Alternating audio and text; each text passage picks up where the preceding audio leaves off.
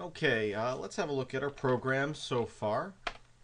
This is what we've got. We got our buttons, our label, our text box there, our entry box. It's not very pretty looking. It's kind of weird having buttons here with labels and text box all inside the same horizontal box. So let's change around, try and make it look a little bit better. So let's go into our text editor and edit our code some. And what we're going to do is we are going to add another box container, and we're going to call it self.box2, and we're going to set it equal to GTK.verticalBox. Oops. So we have a horizontal box and a vertical box.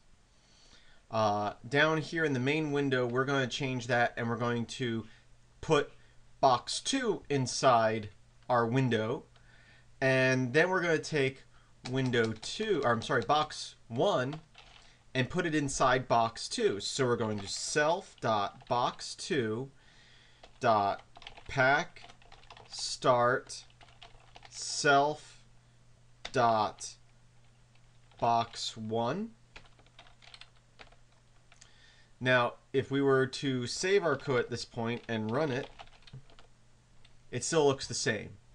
We have changed it. We've changed it so there's a vertical box and a horizontal box, but visually nothing really seems to change, because as far as the vertical box is concerned, there's only one thing in it, the horizontal box.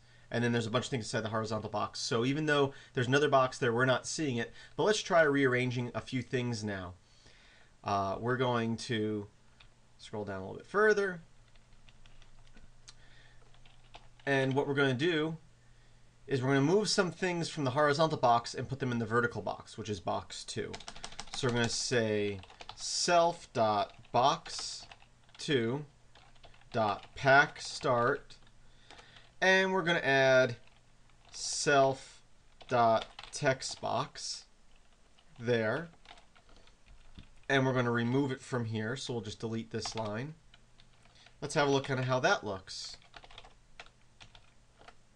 There we go. Our text box is now not inside the horizontal box anymore. It's in the vertical box underneath the vertical box. Wait, it's inside the vertical box underneath the horizontal box. I think I might have said that backwards.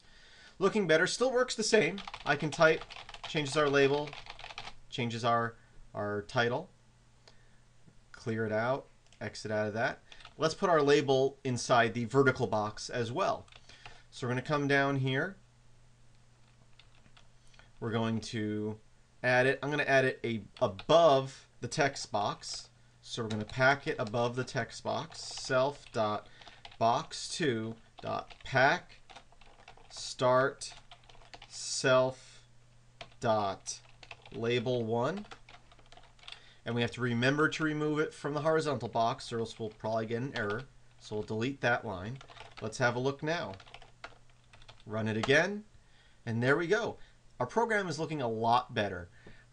We got our buttons in the top row here, which is actually a horizontal box within our vertical box. And then below that, inside the vertical box, we have our label and our text box. Both still work just as they should. So, thank you for watching. For more video tutorials like this, visit www.filmsbychris.com.